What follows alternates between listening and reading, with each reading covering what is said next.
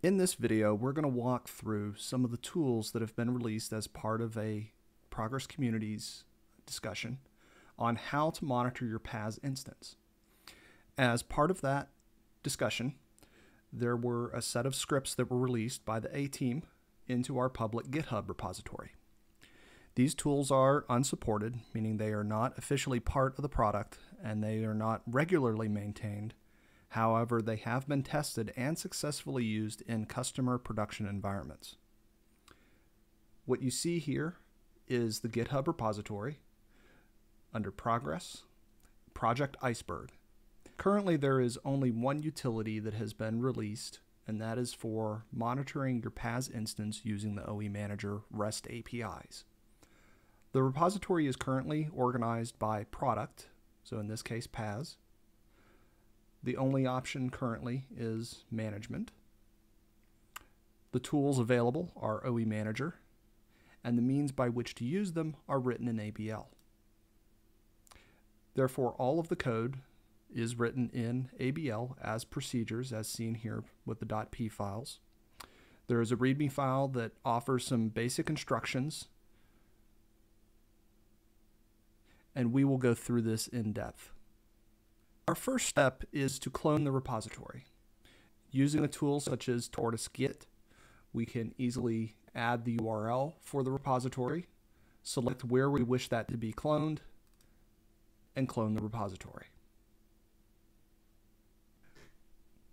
What we can do now is open a ProEnv session and navigate to our directory.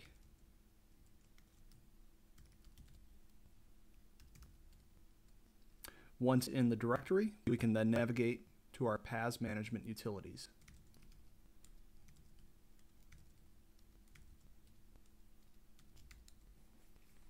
In this directory, we can see build.properties, which are the default properties provided to you, and you may override for your purposes.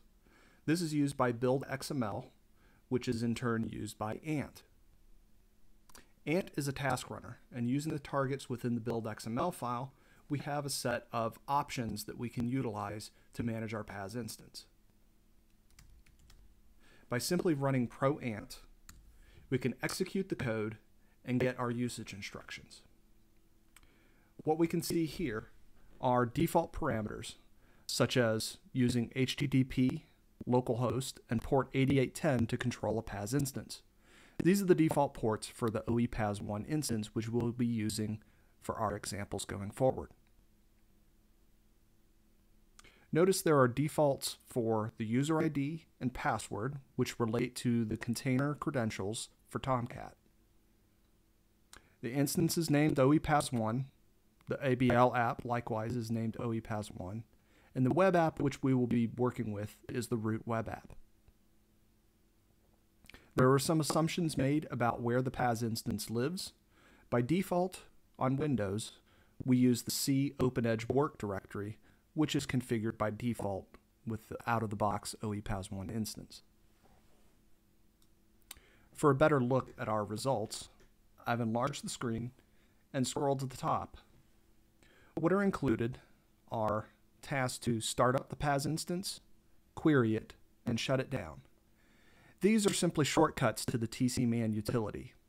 They utilize the PaaS-OE start command and various options to gracefully shut down and or restart your PaaS instance. Internal tools such as inventory can be utilized by tech support and will create a zip file of configuration files that are useful for debugging a PaaS instance. The compile utility is used to compile the .p programs used for management into R code. This is useful for production instances which cannot compile code on the fly, but instead must run from precompiled R code. We have a series of status and management targets, such as status, which can show us operation of our PaaS instance. The tasks which perform read-only operations have been given an RO prefix so that you know these are non-destructive and will not affect operation of your PaaS instance. Those that do not have an RO prefix can and are intended to alter the behavior of your PaaS instance. For our first operational example, let's take a look at the status output.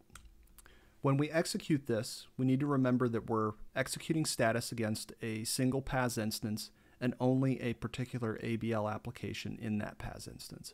In our case, we're using the default ABL app of OEPaaS1, and this report shows when it has been executed against which OpenEdge release and which PaaS instance.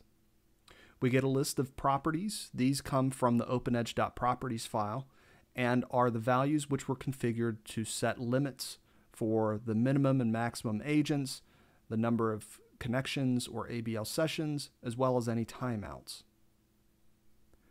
The most useful information here is perhaps the agent information display. This shows each agent which is currently running for the ABL application. In this case, we have a PID of 11276, which is showing as available. Within each agent, we can see the sessions. In this case, we have session IDs 4 and 7. And we have calculated fields. In this case, we keep count of the number of busy agents, or busy sessions rather, which shows a % busy on the agent. And we have an approximate agent memory, which is a summation of all of the session memory plus the overhead memory. Now, it's useful here to note that this information is not going to 100% match what is reported by the operating system, but it does give us a pretty good idea of how much memory PaaS believes has been consumed by the agent. There's also some information here which, while it's valid for OpenEdge 12, will not be present in OpenEdge 11, such as the dynamic max ABL sessions count, which was something that was added in OpenEdge 12.2 as part of the agent self-management feature. Some useful metrics coming from the session manager includes numbers of requests and times related to how long a connection may have waited. This replaces information such as the queue depth from the old ASB man query statement. Note that this information will only come back if collect metrics has been set to a non-zero value in the configuration. In this case, if we set the value to 3, we get both the count and the time values. While this information is good, we actually need to see some data being pushed through the server to see what's going on. To do that, I have an endpoint configured which will mimic some busyness on the server by simply running a pause statement for a given amount of time. If I send this request and run our status again, we should see that the values have changed, indicating busyness on the server. As we can see, we have a request that's currently running. Session ID number 4 is active. And if we look at the client HTTP sessions, we can see that we have a request running on the web adapter with a unique request ID. The client connection information shows that this is running the Progress Web internal web handler. And the agent connection information shows a PID of 11.276 and IP information about the request coming in. For our next example, let's see if we can't change the behavior of a running instance. In this case, we'll do just as we did a moment ago. We'll execute a request against the server, except this time we're going to run one of the commands that will trim some of our sessions. We can see here that we're looking for the MS agents of OEPaaS1. We're going to use a graceful termination, and we're going to terminate those sessions 4 and 7. So while we gave it a command to gracefully terminate, we can see that the connection has been severed. We did terminate the session out from under a running request, and therefore we got back an error response in our client. Looking at the status itself, we can see that sessions 4 and 7 have indeed been terminated, and in their place we have session ID 8. If we want to perform other actions against the PaaS instance, we can do some things such as stopping all of the current MS agents.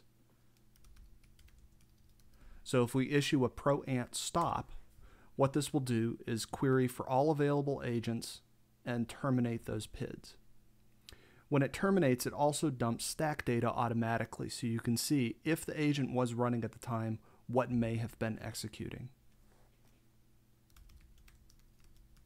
Running our status again, we can see that there are currently no MS agents running.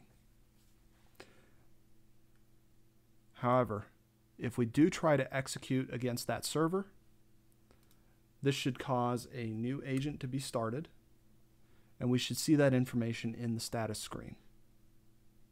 And here we have a new agent, 15088, which has 2 session IDs available, and one of them is currently active, servicing our client request.